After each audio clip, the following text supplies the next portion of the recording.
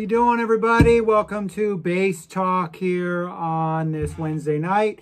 It is Freekbass. Good to be with you here, and thanks for tuning in every Wednesday.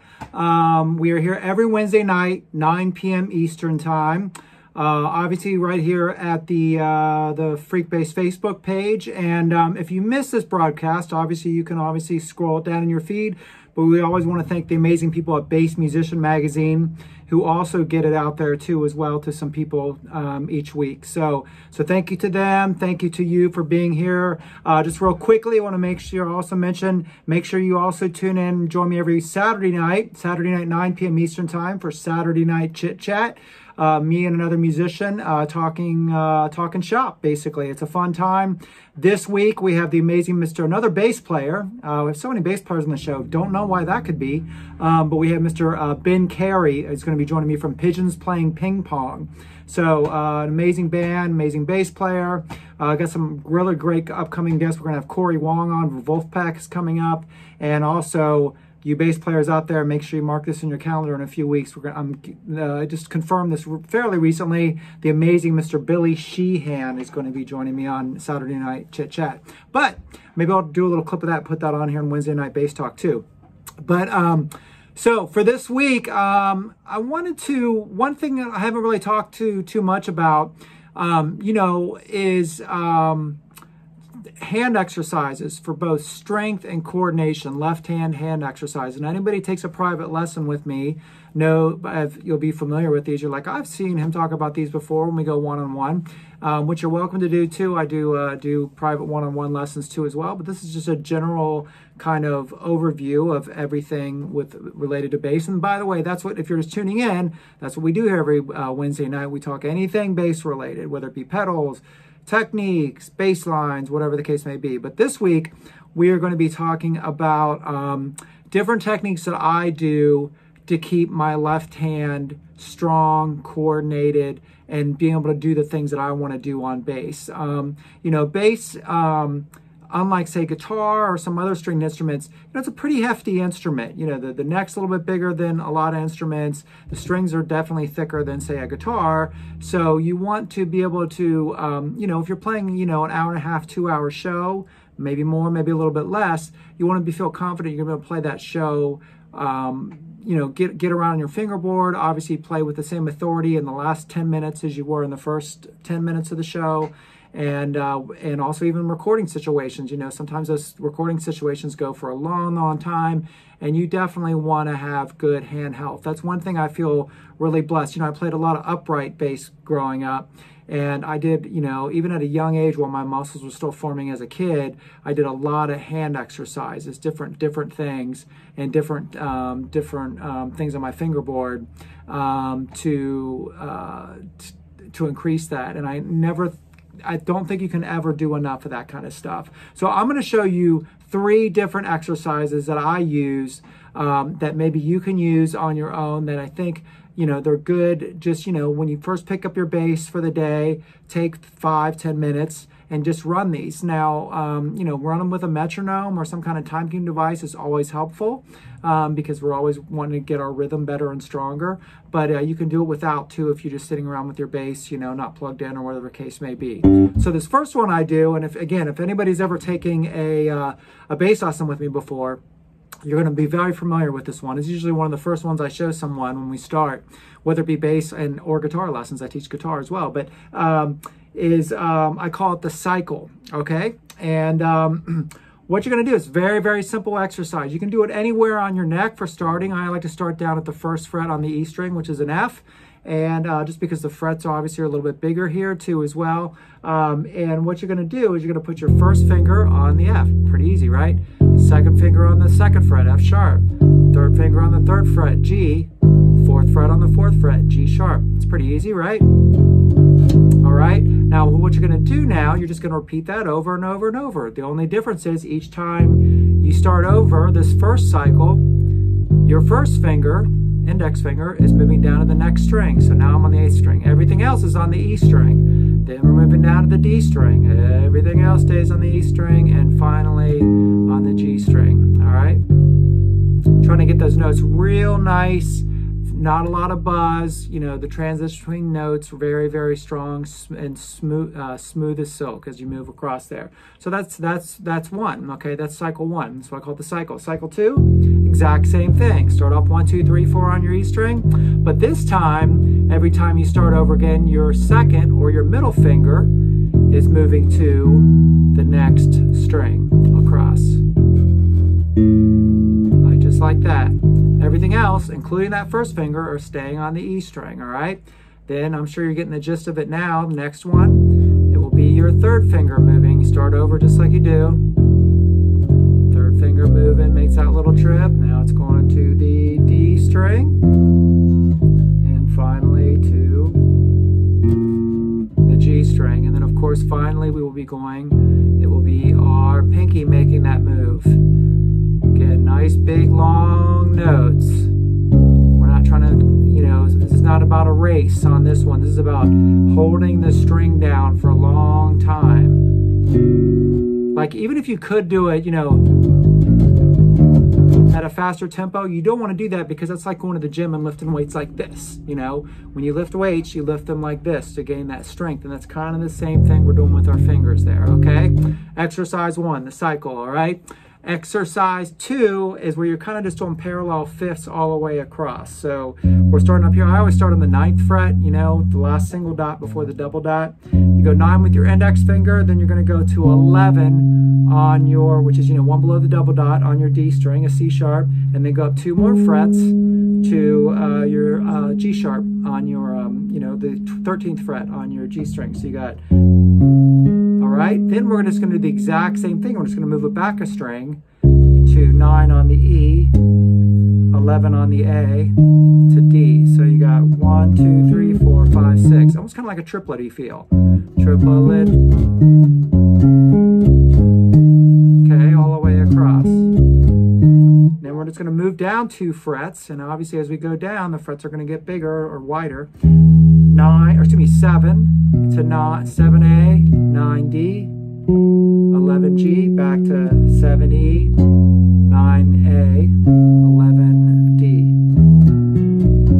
1, 2, 3, 4, 5, 6. All right. Move down to the 5th fret. Again, these frets are getting wider. You're going to have more of a stretch. 5 to 7 to 9. 5 on the E string, 7A string, 9.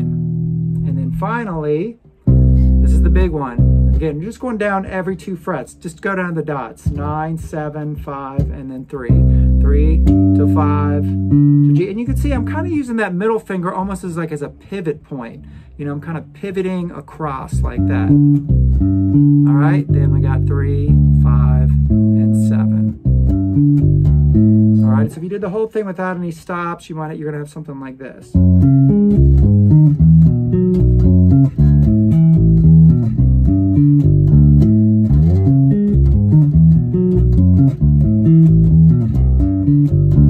It's a nice little sounding little piece too as well. Now, one other thing you can do, and this is one of my old bass teachers taught me this, on any of these finger exercises, whether it be the cycle or this one, this parallel fifth one kind of thing I'm doing, try pulling your thumb away from the back of the neck, okay?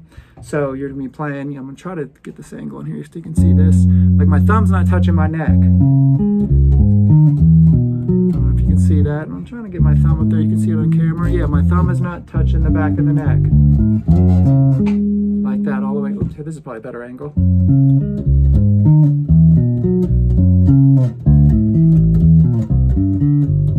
Now, you're never really going to play like that, of course, but what it does, it kind of gives you a false handicap, almost like a baseball player before they go up to bat, warming up with 2 bats, and then when they get up to bat, of course, they get rid of the one, or they have a donut on the bat, they get rid of the donut, and then it's so much easier to hit.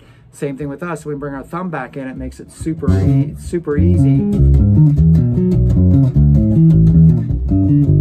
to play like that too, okay? So that's exercise 2, or, you know, strengthening exercise number 2. So we got the cycle, we got this one, and the last one I have is, this is a cool little lick. This is a one I've been, this is just this like trippy little, almost like hypnotic lick that my old friend Rob Hamrick, who I used to play in a band with when I was like a young kid, he he had this little lick he would do sometimes, and I'll mimic it on bass. And sorry, getting the computer up there. And he would, and this is kind of like the lick right here, and it's always stuck with me, and it's a great, it was like kind of more of a song thing we were doing, but this was like always, I thought it was a great finger exercise. Let me play it for you first. It goes like this.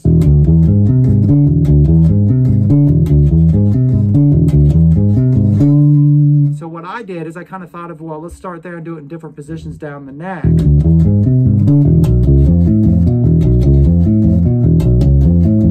And bring it down.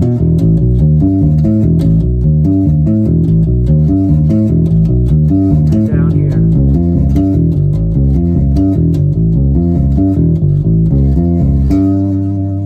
Like that all the way across. So let me show you what the exercise is. I'm going to show you something really crazy you can do with it once you did it. So the notes are pretty easy. You're playing open E, 10, 12 on the E string, so D to E.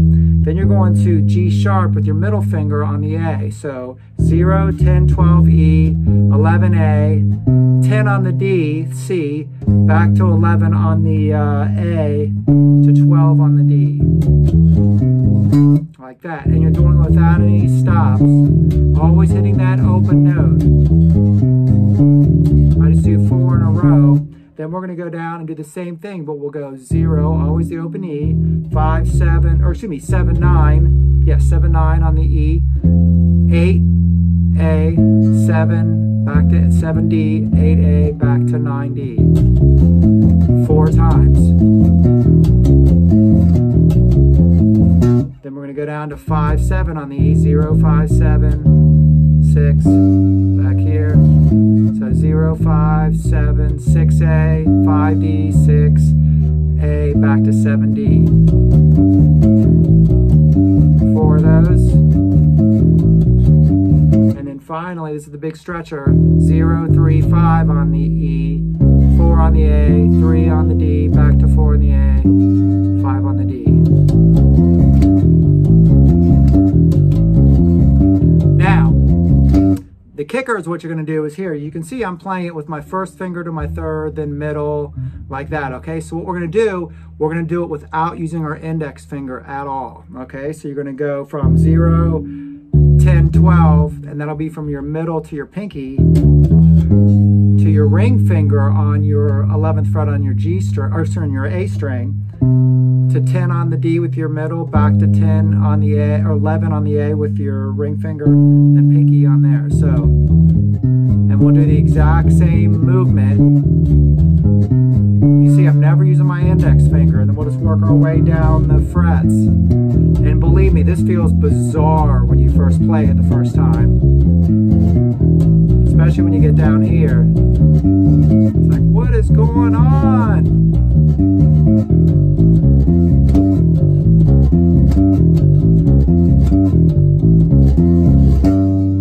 And then that's that all the way across. Yeah, so yeah, you really get that strength, and you know, because our index fingers are always naturally, you know, when you first start playing guitar or bass, first thing you do, what do? You know, you one finger everything when you do that. So this we have a big advantage with this one, but what we want to do is we want to get the strength happening in every one of these appendages on your fingers. So there are 3 great exercises, or I hope they're great exercises. They're great for me. Hopefully they'll be great for you. The cycle, which we did, the parallel 5th one, and then we got this kind of dream sequence kind of sound and bass line, which is a good one too. All right, so thanks for being here with me Wednesday night. Remember, this Saturday night, I want to play us out. I was like playing a little out of here, so we'll play out and one more time. And thanks for being here with me on Bass Talk. We'll be here next Wednesday too. Let's do a little bit more playing, a little bit of thump. 1, 2, 3.